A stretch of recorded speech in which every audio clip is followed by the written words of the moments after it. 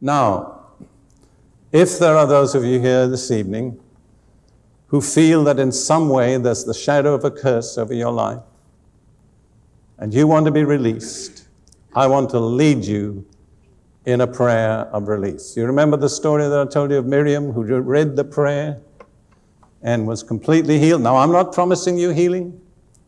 That's in God's hands. But if your sickness is directly due to a curse, if you're released from the curse, you qualify for healing from your sickness.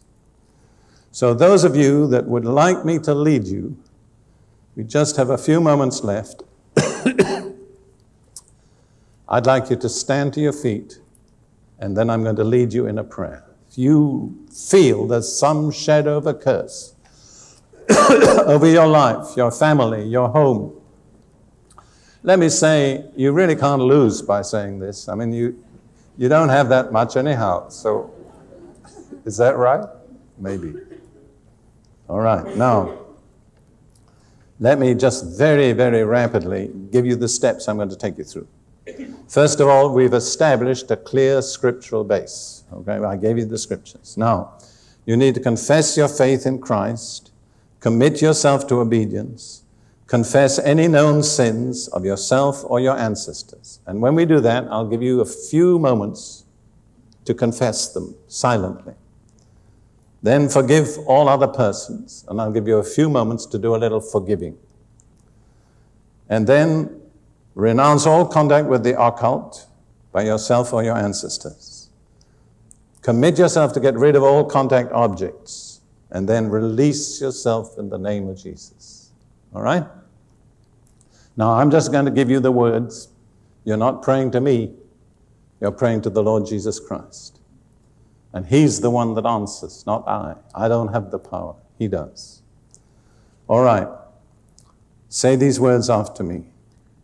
Lord Jesus Christ, Lord Jesus Christ, I believe that you are the Son of God, I believe that you are the Son of God, and the only way to God, and the only way to God, that you died on the cross for my sins, that you died on the cross for my sins, and rose again from the dead, and rose again from that on the cross you were made a curse, on the cross you were made good, with every curse that is due to me, with every curse that I might be redeemed from the curse, that I might be redeemed from the curse, and enter into the blessing. and enter into the blessing. Lord, I confess any sins Lord, I confess any sin committed by me committed by me or by my ancestors. or by my ancestors. I ask your forgiveness. I ask your forgiveness. I also forgive every other person I also forgive every other person who ever harmed me or wronged me. who ever harmed me or wronged I forgive them as I would have God forgive me. me. I forgive them as I have God forgive me. I also forgive myself. I also forgive myself. I renounce all contact with the occult in any form. I renounce all contact with the occult. And I commit myself to get rid of any contact objects. I commit myself to get rid of any contact object. And now, Lord, having received by faith your forgiveness, Now, Lord, having received by faith with the authority I have as a child of God, the authority I have, I now release myself I now release myself and those under my authority those under my authority, from any curse over our lives. any curse over our lives. Right now, Right now, in the name of Jesus, in the name of Jesus, I declare release, I declare release. I claim it, and I receive it by faith. In the name of Jesus. Now I'll begin to thank Him. That's the surest expression of faith. Thank you, Lord. Thank you, Lord. Thank you, Jesus. Thank you, Lord Jesus. Thank you, thank you, thank you. Now let's make our good confession. Ruth, come up and help me again. Now I believe you're fully entitled to say this. You know what we're going to say? Are you ready? Through the sacrifice of Jesus on the cross.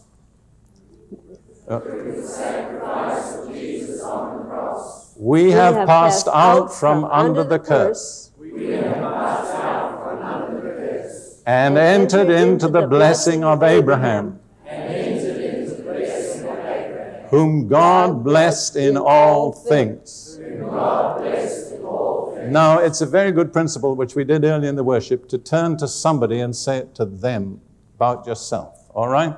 So find somebody, if there's just two of you, face one another, if there are three of you, face each other, and you're going to say it in the singular. We'll give you the words. Are you ready? All right. Find somebody to look at. Are you ready? Through the sacrifice of Jesus on the cross,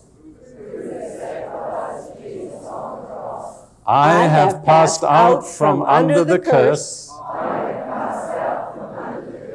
and entered into the blessing of Abraham, whom God blessed in all things. Now just take a little while to thank the Lord. That's the simplest expression of faith. Thank you, Lord Jesus. Thank you, Lord. Thank you. Remember, you've made the U-turn. Now continue right in the new direction. God bless you. Amen.